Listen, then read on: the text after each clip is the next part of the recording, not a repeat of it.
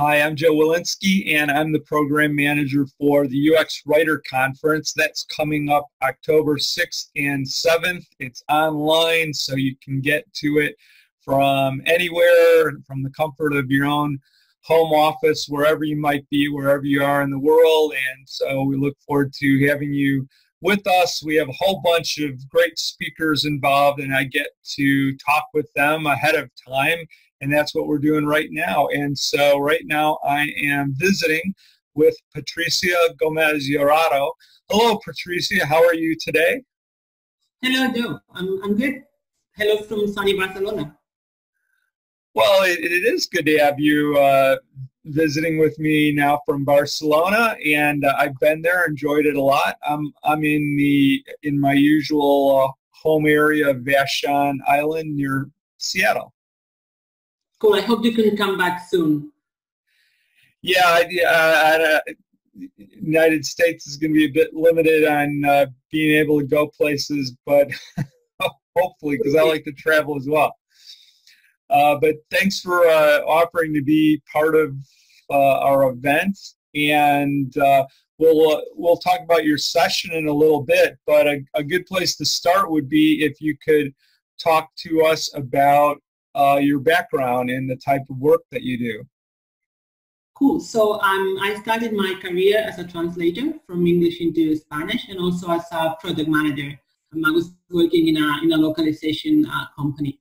And after that, I moved to Madrid, and I worked for Google for 6 years as a Spanish language manager, and I was managing the language quality for Spain and Portugal, including the co-official languages in Spain, like Catalan, Basque, and Galician. So yeah, during my time at Google, I was, as I said, like managing quality of the localization of the content for all Google products, and I'm super proud to have participated in launches like Chrome and Android, which are like super popular products.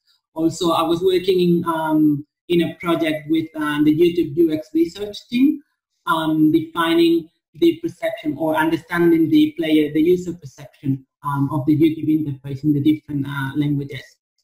And then I moved to Barcelona 6 years ago, and I started working in eDreams, which is an online travel agency, as the head of content and localization. I was part of the product organization, and when I started created the team from scratch at a time when the company was migrating all the websites to a new technology platform. So imagine that, building everything from scratch while all the websites were in a migration stage. So yeah, during my time at eDreams, I was managing a team of UX writers and localization specialists. So the UX writers were working with the product teams, product designers, developers, product managers, etc. And localization specialists were covering the core markets for the company: Spain, Italy, Germany, and France. And also a localization project manager was managing translations for the smaller or long tail languages. So at that time is when I learned and realized about the synergies between UX writers working with localization more closely, because they were benefiting each other, and in the end they had the same mission, which was like global content. And also they were collaborating a lot on working with the development teams for launching the new content management system for the company. And also they were engaging with the UX research team on user testing activities as well.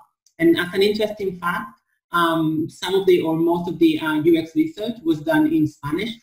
So it was the Spanish localization specialist engaging in user activities with the UX research team. So yeah. And 2 years ago, I joined King, the video games company, creator who created Candy Crush. And I joined as the head of content in the player support department. And my team was managing the support content in 19 languages across all the support channels. And pretty recently, I transitioned into a new role, and I am now the head of content design. And I lead a team of UX writers working with game teams designing the copy of our games.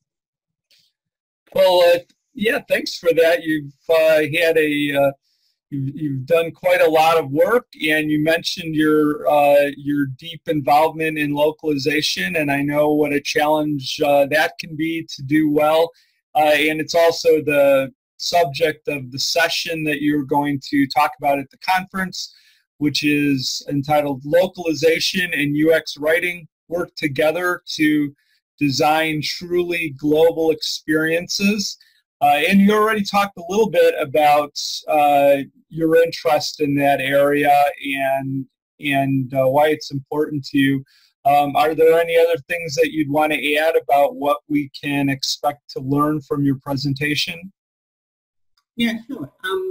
Well, as you may know or not, most of the non-English user UI or digital experiences are created by localization teams, either internal teams or external providers or freelancers, because normally UX writers design the copy in English and then the localization team adapts this copy into the other languages. So this is why I started asking myself, like, why aren't these two crafts working more closely together? Because in the end, both teams are manage content and work with content, but in different languages. So in the end, they can, if they join forces, they will have like a greater impact, especially for international users. So in my talk, I'll be talking about what localization and internationalization is, how UX writers can benefit from working with the localization colleagues. So this is like a call for UX writers to look for the colleagues in their companies, and also how these two teams can work together to drive and own content delivery end-to-end. Well, I think that's going to be a great presentation, and we'll look forward to having that at the conference. You also mentioned when we were talking earlier that you have a lot of interest in travel, and that's unfortunately something that's limited for most of the world right now due to the pandemic. But can you tell us maybe one or two of the top places on your list to visit when things are available again? Oh, the last trip I took, like long distance, was to Thailand. I wouldn't mind going back again to Thailand. It was like it was like an amazing place. And maybe, now with the global pandemic and with the working from home situation, maybe it would be a good idea to work from Thailand for a while. Well, I haven't been there, but I would like to visit there as well. So we have that in common. Well, thanks for taking the time to talk with me about your interests and your background and your conference topic. And we will see you online from Barcelona in October for the conference. Thank you so much.